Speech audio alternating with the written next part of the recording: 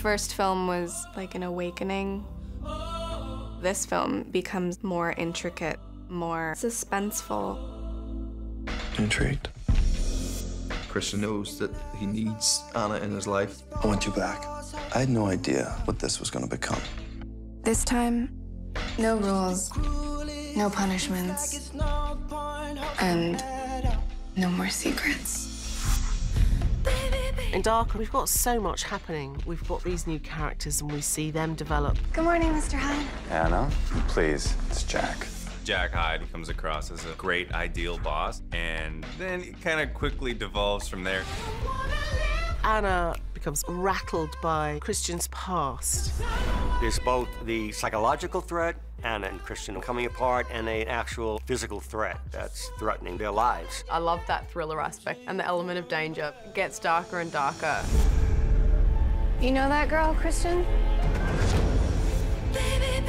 Do you think you're the first woman who's tried to save him?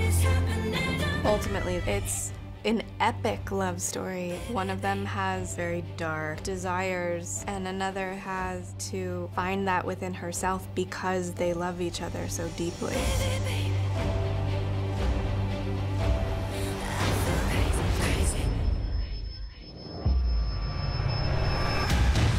There's a lot of sexiness on the camera that's not just in the bedroom. It's a psychological thriller.